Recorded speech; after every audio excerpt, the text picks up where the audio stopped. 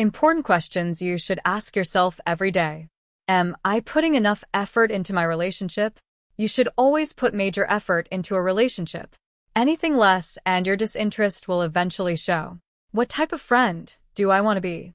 Everyone needs friends, but based on your personality, you might need a certain type of friend. Am I a good example for those around me? The answer to this question largely depends on how you see yourself.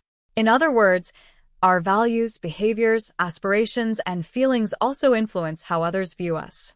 Do I embrace or avoid how I am feeling?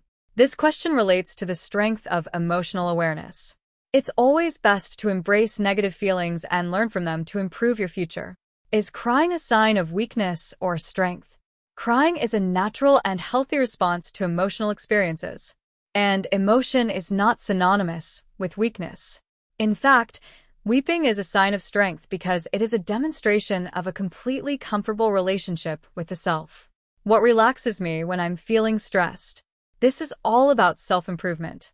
For instance, almost any form of physical activity can act as a stress reliever. What type of employee am I? Not all of us enjoy what we do. But a job is a job, and not everyone has one. So rather than bemoan the 9 to 5 as a negative aspect of life, embrace it as a positive element of your lifestyle. How do I define success?